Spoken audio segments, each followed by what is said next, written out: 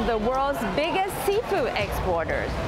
Taiwan has the world's second largest distant water fishing fleet after China. But behind all the fresh catch is the blood, sweat, and tears of migrant fishermen. In this episode of CNA Correspondent, we tell the stories of these migrant fishermen and how Taiwan's seafood becomes literally tainted with their blood.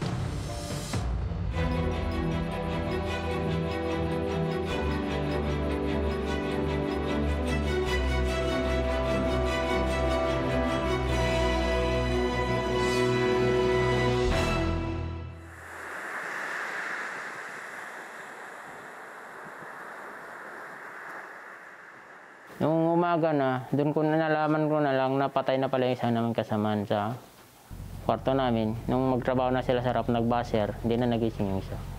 Doon ang nangyari. Siyempre, nabigla rin ako kasi malakas pa naman yun, nagtatrabaho pa sa araw Tapos bigla na lang namatay. Taiwan has over 1,000 deep water fishing vessels, hiring some 20,000 foreign fishermen from Southeast Asia. They're the main source of labor that supports an industry that's worth billions of dollars a year. But in 2020, for the first time, Taiwan's fishery products were classified as products of forced labor by the U.S. This after a string of allegations that underpaid migrant fishermen were abused and overworked to death. With sunken cheeks and bloodshot eyes, 46-year-old Indonesian fisherman Supriyanto was filmed on board a Taiwanese fishing vessel.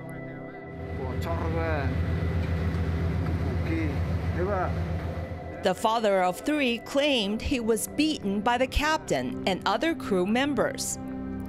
That was the last image of Supriyanto being alive. He never reached the shore. He died while the fishing boat was still at sea. Witnesses said Supriyanto's death in 2015 was mainly caused by beating and abuse. But his death did not create much of a ripple. Not until another migrant fisherman died in suspicious circumstances on another Taiwanese ship in 2019. Nagkalpindera ako. Oh. Siyempre, buot-buot kami ng mga formas, gano'n. Medyo malaki. 39-year-old Jaka, not his real name, came from the Philippines. In 2018, he was hired by the Taiwan, a Taiwan-owned foreign-flagged deep-water fishing vessel. That's where he met Ramba, the 19-year-old Indonesian fisherman who was allegedly abused to death while working on the Taiwan. Ang pagkakilala ko doon sa tao na mabait, talagang mabait na tao doon pala. Yung laging yung palangiti siya. But the harsh life on the Taiwan soon took the smile off Ramba's face. Si Ramba, baguhan yon. Hindi lang siya yung sinasaktan ng halos yung mga baguhan gano'n. Pag nagkakamali sila, yun sinasaktan. Kasi nga, siyempre baguhan sila. Hindi nila alam pa yung mga trabaho nila. Yun nga, yung kapitan naman, sinasaktan yung mga crew na bago pag nagkakamali. Pamamalo, tapos suntok, yung batok, tapos yung kahit yung sandal na matigas, kukunin niya yun, ibabato sa mukha mo, ganun yung kapitan namin. Sobrang bastos yung kapitan namin. The abuse went on for a month. Jaka recalled the night when Ramba passed away. Kasi before siya namatay yung si Ramba, sinuntok ng buso namin dito sa kaya nahimatay yung tao na yun, yung tao si Ramba. Tapos nung di man lang binigyan ng pahinga, pinagtrabaho yung kapitan hanggang dun nung na yun. And before siya namatay, natulog muna siya. Tapos nung gisingin na namin na magtrabaho na kami, yun napatay na yung kasama namin. patay na yung tao, yun na namin na patay na kasi may dumugo dito sa ano niya, sa ilong at saka itong ano niya. According to Jaka, the ship did not return to the shore even after Ramba's death. The captain ordered the crew to wrap his body and placed it in the freezer where the fish were usually stored. Official records said Ramba died of lung congestion, but Jaka and other witnesses dispute that. Jaka is now assisting in the investigation of Ramba's death. Ramba's death was first exposed by activist group Greenpeace. It drew attention to what's been going on these so-called flag of convenience boats.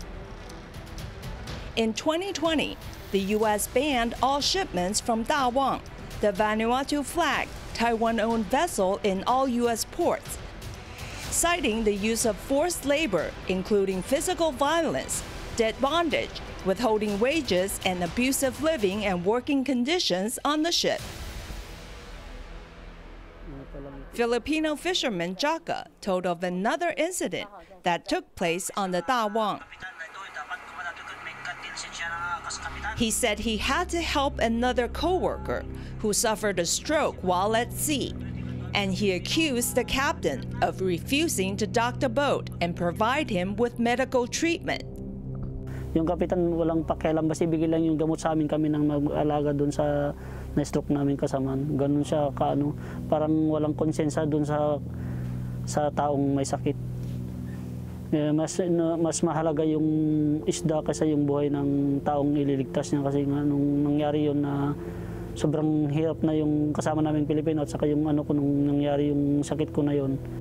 Jaka said he almost died himself from overwork and malnourishment, but the captain still made him work.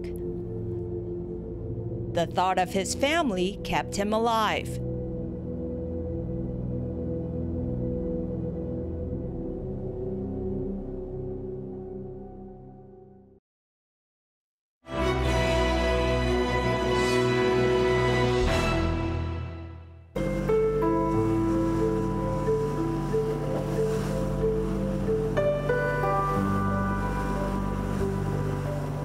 Taiwan started to bring in migrants to work on its fishing boats in the 1970s. Over the years, as the labor crunch worsened, the government allowed boat owners to hire more foreign workers.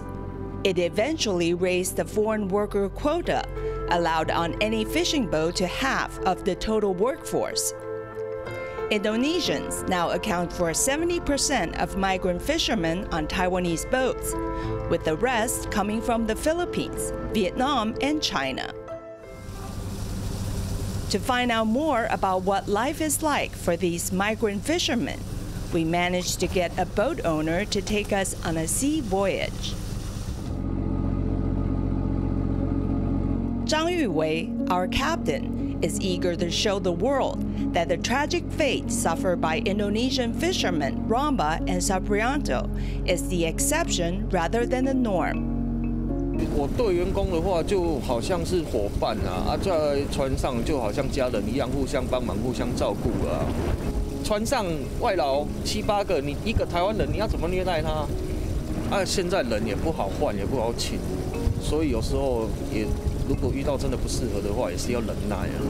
现在打骂不可以，没有办法打骂了啊。他一个不高兴，他就不做了啊。那你还要去拜托他。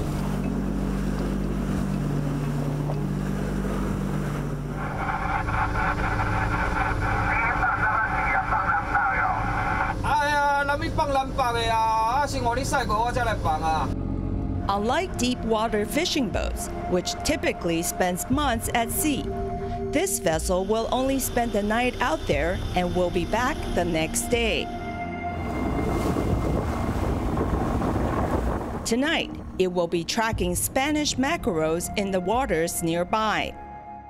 The workplace fatality rate in Taiwan's fishing industry is 4 times that of the national average, so it's a job that most Taiwanese not want to do.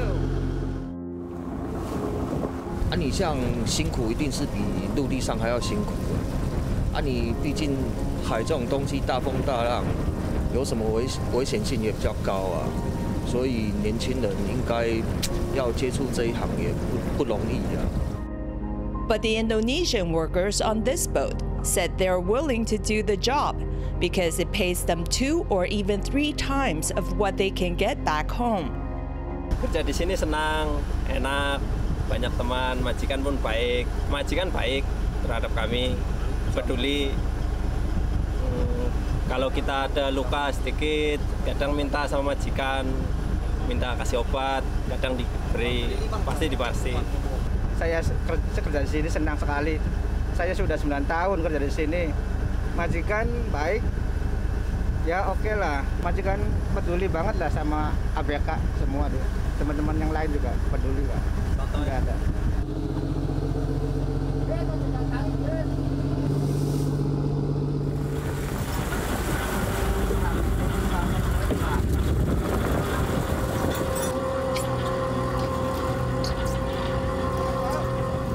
The night's haul isn't great.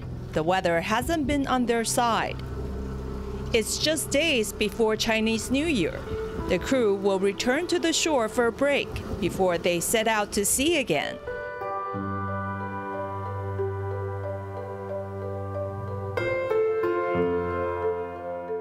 As Taiwan's fishing industry grows increasingly reliant on migrant workers, here in Pingdong in southern Taiwan, a small community of Indonesians has called this place home. This makeshift shelter may not look like much, but the migrant fishermen here told me it's been their refuge for the last 20 years. Susah ya, baju dibok. This is where 43-year-old Tan spends his time when he's not out at sea. The Indonesian has been working in Taiwan for the last 8 years. Sedangkan di kapal juga kemungkinan kebutuhan air kan berkurang. Di sini ada sumur pompa lah untuk kita untuk mandi, untuk pokoknya serba cukup lah kalau kita mau mandi pakai banyak. Sedangkan di kapal kan terjangkau, nggak begitu banyak, ya kan? Mungkin untuk mandi, cuci muka sedikit sudah. Lah kalau di sini kan mau cuci baju mau apa kan nggak apa-apa. What they might lack in material comforts, the migrant workers make up for with the company of each other and from afar. Ya kalau di sini sih enak buat istirahat. Ya banyak teman di sini. Ya saling apa itu? Gak apa namanya? Saling ngobrol enak lah buat tukar pikir, enak. Buat istirahat ya kayak gitu aja lah. Di sini. Enaknya bisa ngecas, bisa kumpul sama teman-teman. Rame. Ketika nggak jenuh di kapal. Malam bengi kabur. Ya begitu. Gimana ya? Kalau kehidupan di kapal kan kadang jenuh. Ketika pengen sama teman-teman kumpul, buat sharing, ngobrol-ngobrol masalah pribadi, masalah di kapal. Malah belas orang.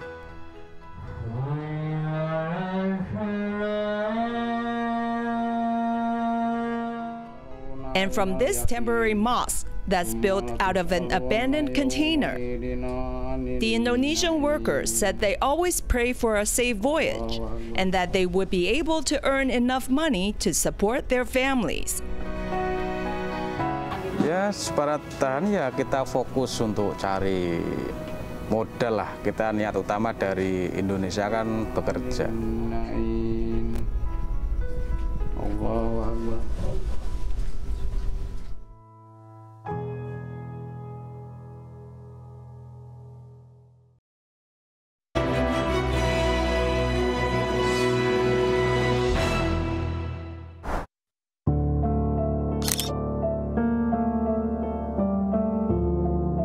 Activist group Greenpeace began conducting surveys among migrant fishermen in 2016. Over the years, the group said it has spoken to hundreds of migrant fishermen, both in Taiwan and around the region. Memegang belakang telinga dia seperti ini, tangan kiri dia memegang di bagian paha dia sebelah kiri. It was a small sample compared to the tens of thousands of migrant fishermen hired by Taiwanese fishing boats. Still, the activists said what they found paints a disturbing picture. 我们发现扣薪资大概是60%以上。我们发现的这些案例，那这些生活条件、工作条件的不好，或者是说超时工作，大概也都是占了4-5成以上。就是说，当我们要谈这些外籍渔工遭受劳动剥削的时候，到底有多泛滥？ 这个数字其实是没有人知道的，不管是我们或者是任何一个官方单位，他可能都讲不出来。原因就是因为它在整体海上跟陆上的监管是不足的。比如说，我们今天去做调查，我们一次可以问到几十个、几百位渔工好了，但是其实就整个台湾远洋渔业来看，它都是冰山一角而已。 She said Taiwan's labor law does not protect fishermen hired to work abroad distant water fishing vessels, who instead fall under the jurisdiction of the Taiwan Fisheries Agency. But exploitation tends to happen on these so-called flag of convenience, or FOC boats, over whom the agency has little regulatory oversight. The issue is now getting authorities' full attention. In 2019, Taiwan Fisheries Agency started its own field surveys of foreign fishermen.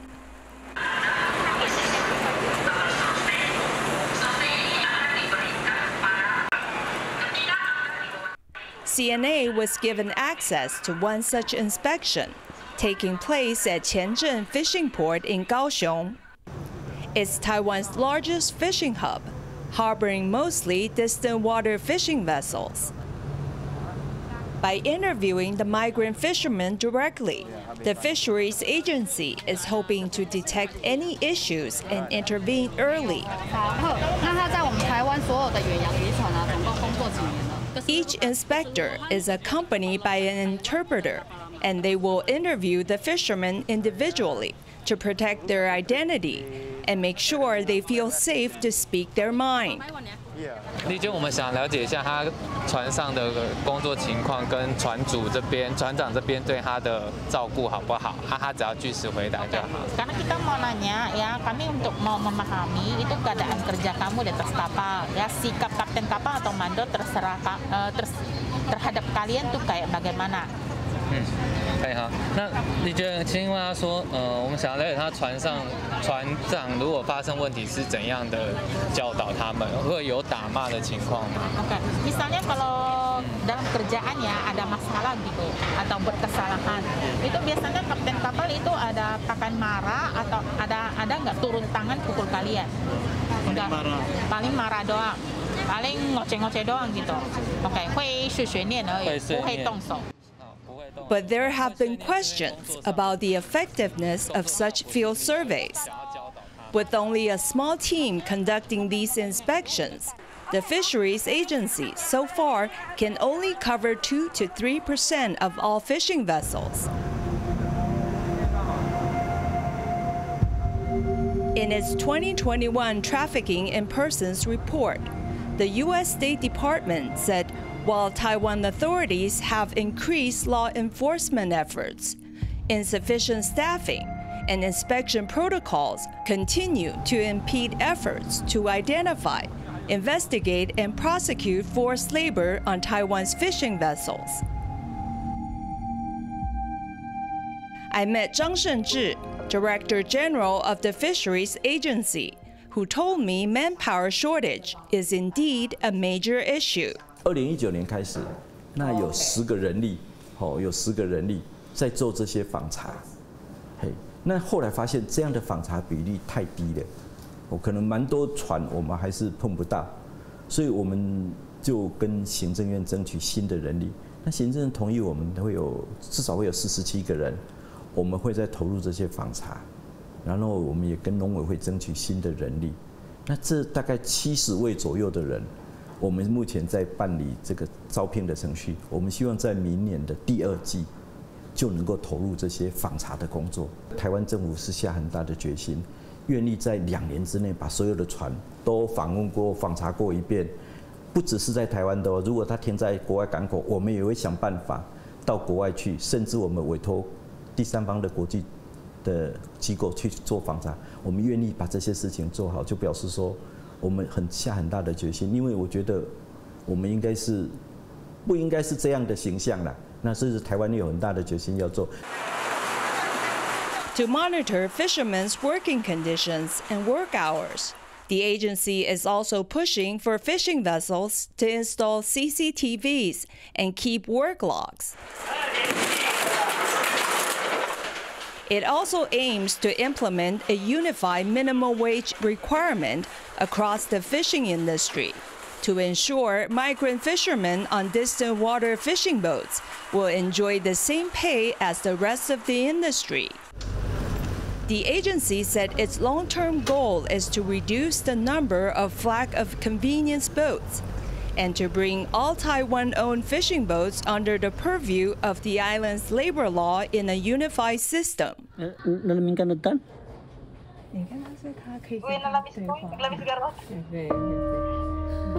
But Filipino fisherman Jaka may not be around to witness the changes when they happen. The experience on Taiwan had traumatized him.